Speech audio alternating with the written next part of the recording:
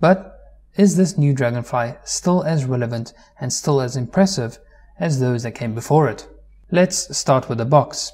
The packaging for the Dragonfly Cobalt is, well, it's quite disappointing if I'm honest. The box itself is nice, I suppose, but the way the Cobalt and its accompanying accessories are packaged within the box is rather cheap. It pretty much reminds me of the type of packaging used on FiO's old M3 player, which costs a mere $50, and that's nowhere near the asking price of the Cobalt. In the box we get the Cobalt, as well as a little protective pouch. I must admit that whilst I really like the idea of this pouch, in real-world usage it can be quite annoying to use. It fits really snugly, which obviously helps to ensure that the Cobalt remains securely protected. But when you want to remove the Cobalt, it can be quite fiddly. If you place it with the protective cap facing upwards, then you inevitably end up pulling the cap off first and then having to remove the Cobalt by pulling on the USB connector. Likewise, if you place it with the cap facing downwards, you don't really have anything to grip onto when you want to remove it, and the glossy finish really isn't helping either. In this manner, you'll most likely end up getting the Cobalt out, but then the cap will still remain in the pouch. At first glance, and especially to those who don't know what a Dragonfly is, the Cobalt, and indeed all of the other Dragonfly models, simply looks like a regular, albeit perhaps slightly fat, USB thumb drive.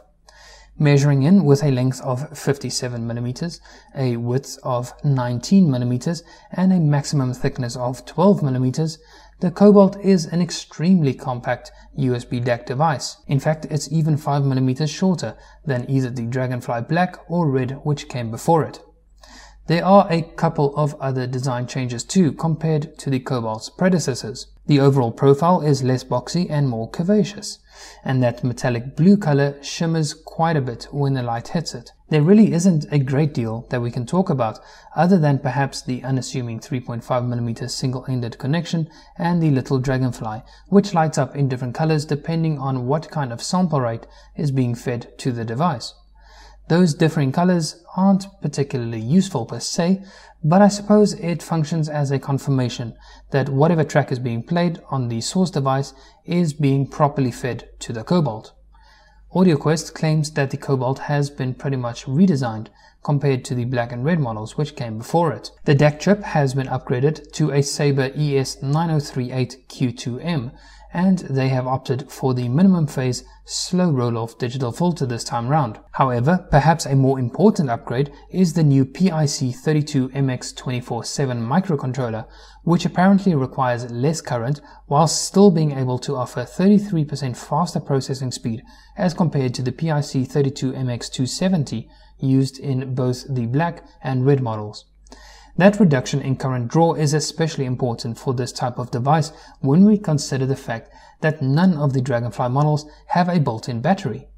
That is, when you connect it to another device, it is that other device which powers the Dragonfly. For a desktop computer, this is never a problem, but when we consider connecting the Dragonfly to a laptop or smartphone which is being powered by a battery, then we can start to see why connecting something like a Dragonfly is not particularly ideal, as the Dragonfly would slowly drain the host device's battery. So reducing the current draw requirement for the Cobalt was a great move by Audioquest. You will also notice that there are no volume buttons on the Cobalt, and indeed the same is true for all of the Dragonfly models. What this means is that the only way you can control the volume is by using the volume control of the host device that you are connecting the Cobalt to.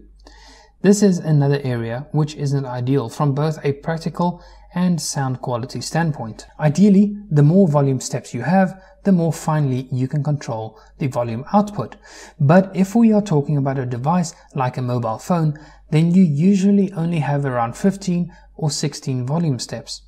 This means that going from one volume step to the next can result in a pretty big jump in volume, especially if you are using high sensitivity IEMs. In addition, if we consider what this means to the sound quality, you don't really get all of the music unless you have the volume set at its maximum. Because it's digital volume control, by lowering the volume you are actually cutting out bits of data rather than just lowering the volume. It's actually partly for this exact reason that iFi created the earbuddy.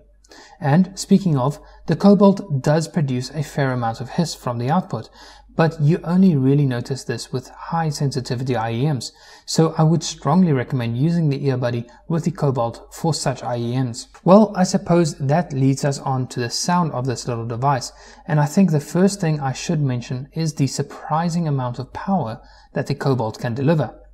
One thing to understand about driving headphones is that the bass frequencies require the most amount of power. Low frequency sound waves have much longer wavelengths, and as such the audio amplifier has to sustain a certain amount of power for a bass note considerably longer than for a higher frequency. So usually, if you don't have enough power, it will be the bass that suffers, but the Cobalt has no such problem here. Honestly, the HD58X might not be super hard to drive, but they still do seem to benefit from a more powerful amplifier to sound their best, and with the Cobalt I simply found no need to increase the volume more than about 9 or 10 steps out of 15 on my Nokia 7.1 using the Fire Music app. But that only tells us about how loud the Cobalt can drive headphones. That is no indication of actual sound quality. As I mentioned, with reference to the iFi earbuddy, ideally you will want your digital volume to always be at a maximum to ensure that all of the digital bits are being used. But an important thing to ask here is whether or not those lost bits is something you will truly notice. In my experience, this will depend on your listening environment and the volume level you are listening at. If you are using the device in a portable scenario, then the chances are that you will have external sounds interfering with the music in such a manner that it will make it more difficult for you to really hear those differences anyways.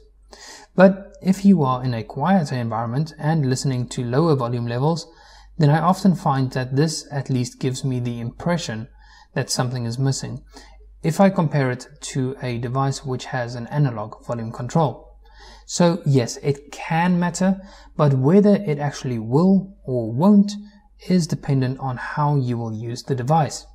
Having said that, the Cobalt should still be commended for the fantastic sound quality it can achieve from such a small and convenient form factor, regardless of the effect that the reliance on digital volume control can have. The fact is, you absolutely can have the Cobalt be your only high quality music device.